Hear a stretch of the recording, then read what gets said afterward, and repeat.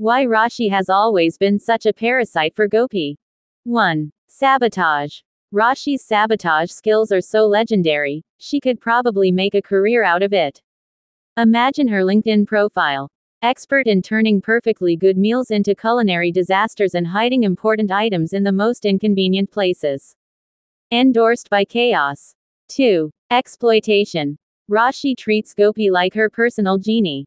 Your wish is my command, says Gopi, while Rashi lounges around like a queen.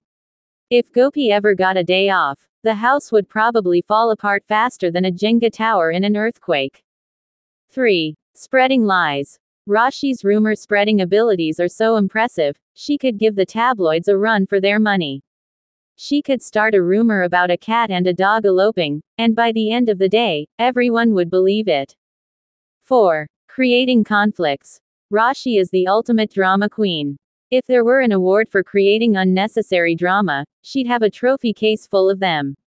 She stirs up more trouble than a soap opera villain, and with twice the flair. 5. Emotional manipulation. Rashi's emotional manipulation is so on point, she could probably make a rock feel guilty for being too hard. She has Gopi wrapped around her finger, making her feel bad for things she didn't even know she did. 6. Financial dependence. Rashi's financial strategy is simple. Why spend my money when I can spend Gopi's? She treats Gopi's wallet like a bottomless pit, always taking and never giving back. If Gopi ever asked for a loan repayment, Rashi would probably act like she's never heard of such a concept. These humorous takes add a light-hearted twist to the otherwise tense dynamic between Rashi and Gopi, highlighting the absurdity of Rashi's behavior.